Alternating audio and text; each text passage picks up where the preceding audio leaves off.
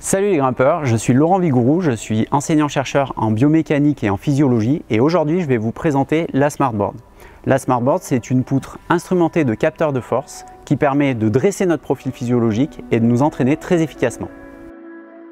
Donc cette SmartBoard, elle est instrumentée de capteurs de force qui vont envoyer des données à une application et avec cette application, je vais pouvoir interagir avec la SmartBoard, suivre mes entraînements et calculer des scores. Donc pour découvrir cet outil, ce que je vous propose, c'est d'aller dans l'exercice libre. L'exercice libre, qu'est-ce que c'est? C'est un retour direct de la force qui est exercée sur les prises qui nous permet d'avoir un feedback de la force qui est réalisée. Et donc maintenant, je vais sortir de l'exercice libre et retourner à la page principale où je vais retrouver mes différents onglets.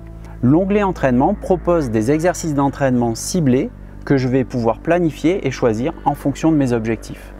Dans l'onglet diagnostic, je vais retrouver 3 exercices qui vont me permettre d'évaluer les propriétés physiologiques de mes doigts et de mes bras.